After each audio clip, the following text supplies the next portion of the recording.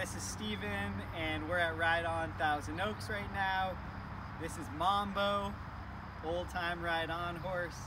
And today we're going to be talking to you about common ailments and things to look for while you're grooming your horse, and some basic treatments for them. And the first thing I want to say about this is whenever you find any of these ailments on a horse you're grooming while at Ride On, just make sure you check in with an instructor here before you do any treatment. All right, so the first thing we're gonna do is while we're grooming our horse with our curry, we're going around over their whole body. You wanna look for any fresh or open wounds. They'll probably be pretty obvious, but you just wanna make sure that you're looking for them. Being careful of any sensitive areas, such as the back of their leg right here where they have a lot of tendons, this area right here, and their face.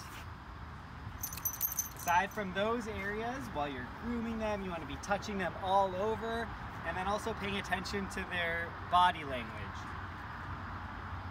If you're touching them in a certain place, and all of a sudden their ears go back, or they start getting restless all of a sudden or turning around trying to bite you, that could indicate that they're sore in that specific area.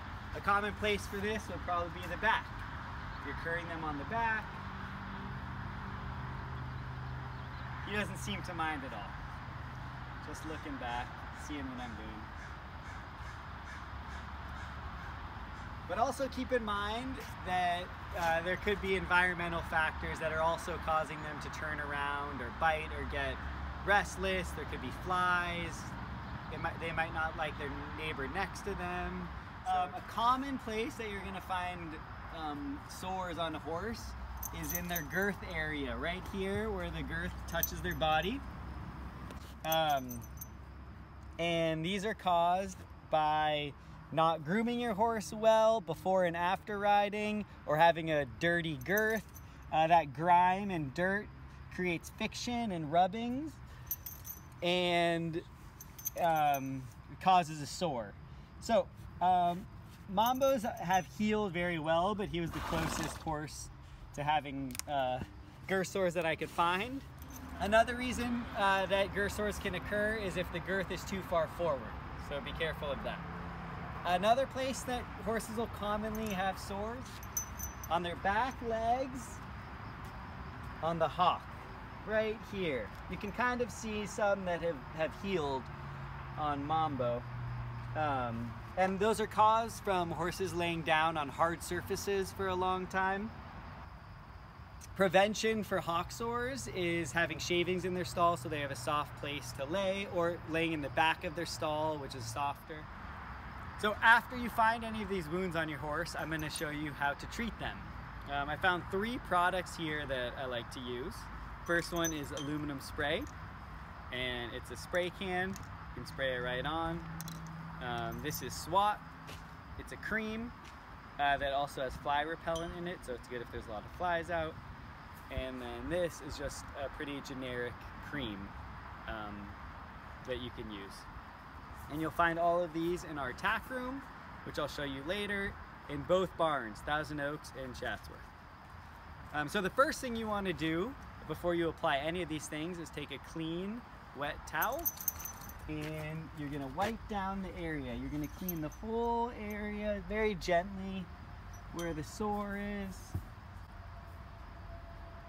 Once it's nice and clean, you're going to take your ointment and you're going to generously apply it all over the area. And the main thing that you want to do with this is cover the area and create a barrier.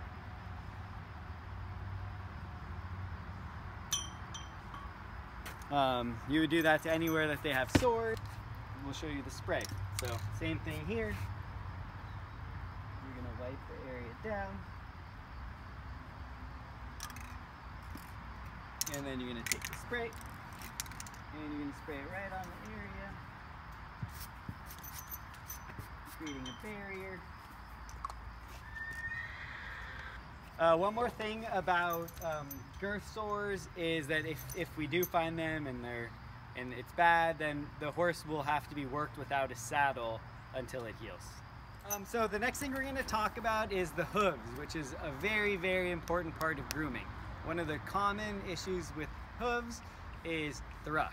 Thrush is a bacterial infection that is caused by a horse being in a wet environment for too long. And the prevention for thrush is cleaning the hooves out very well and keeping the hooves dry. You'll know that a horse has thrush if you're picking the hooves and it smells really bad. It's a distinct bad smell that every person that works with horses knows and can recognize pretty quickly.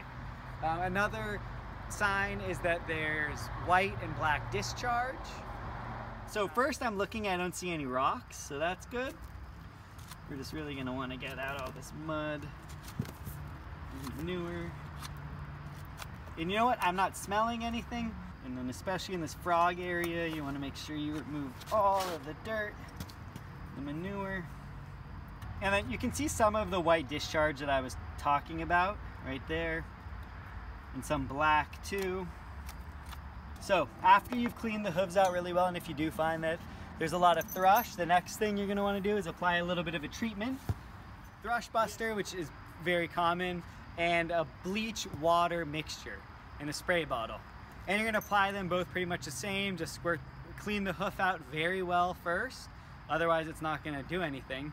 And then apply the treatment to the affected area. And then squirt it especially into the frog and then any other affected areas. Another thing you want to look for when you're picking the hooves is you want to make sure that the horse is not missing a horseshoe. They should have a horseshoe on each side. Commonly, a horse will have horseshoes on just the front. A horse has a shoe just on one side and not the other, then that's a sure indication that they're missing a horseshoe, and then the farrier will have to be called out for that. Well, we're here with Dante and our new horse, Nikita, who's on trial in Thousand Oaks right now. And the next thing we're going to talk about is swollen legs. A swollen leg can be a cause of a really hard workout, or it can be from the horse kicking the stall. For the knees and legs in front, you want to get down and you want to compare them side to side and make sure one's not bigger than the other. You can come next to them. You can rub your hands along both of them and see if they feel the same or if one feels different. And then also you want to look at their tendons in their legs. And on a horse that's not swollen, we'll use Nikita as this example. And you can see a lot of definition in her tendons. Hopefully you can see that on camera. There's a lot of definition. You see all the ridges and bumps and tendons there. Dante is going to be an example of a horse who looks swollen because his whole back area right here is just smooth. There's no defined tendons in the area. For the back legs, you can stand back behind them and you compare them side to side and make sure that one's not bigger than the other. If they're swollen on one side, that's going to be an indication that they probably kicked something. And if they're swollen on both sides equally, that is probably an indication of a hard workout. And treatment for swollen legs is going to be taking a hose with cold water and running it over their leg for 10 minutes. Also a standing wrap, which is going to be a pillow sheet that you wrap onto them to create some pressure and compression to help keep the swelling down. And then rest. Now we're in the tack room in Thousand Oaks, and I just wanted to show you where you can find these treatments that I talked about in the video.